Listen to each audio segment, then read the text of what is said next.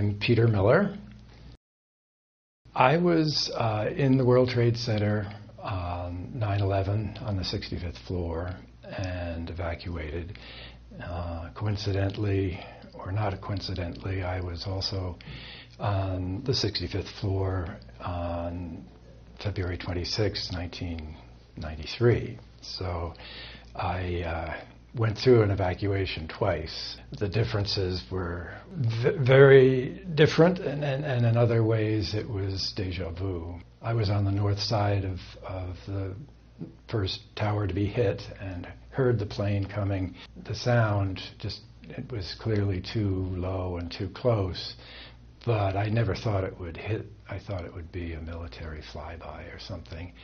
And as I was getting up from my computer and turning around to see it, it came into the building and smashed the whole structure. The building shook violently, and then the building snapped back to level and stopped vibrating, and I realized we'd survived. And a woman in the office next to me said, "Well, what should we do?" And I said, "Well, let's get to the stairwells and get out of here immediately." And that turned out to be the right thing to do. It was surprisingly easy because there were so many people, and it was so clear to most of us that we had to evacuate down the stairwells. There was no other choice.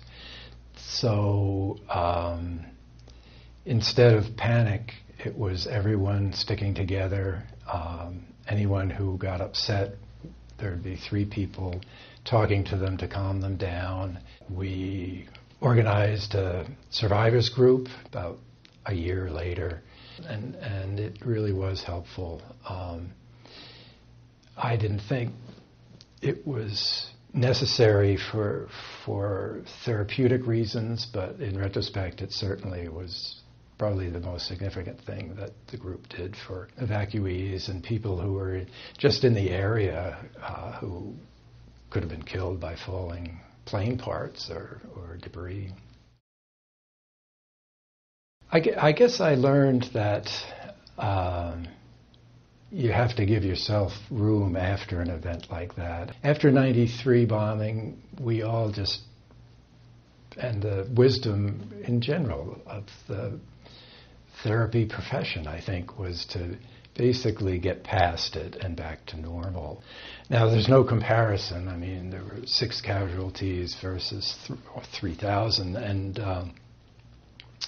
after 9/11, that was not an option. I had never been very open to therapy, and never been much of a joiner in terms of Boy Scouts or groups. And after 9/11, I think I learned the importance of connecting with people in all different kinds of ways. And I've learned that you can train yourself to be more resilient and get past things. You're never going to be the same. It's always going to be a hollow spot in your life that you'll never get back. But you can be resilient by getting past it. I guess other people should live their lives fully and reach out. Don't look inward. As a teacher once told me, what you see outside is going to be much more interesting than what's in your head. And I think that's one of the most important things people can do. Try and inform themselves, both spiritually and intellectually. It's science.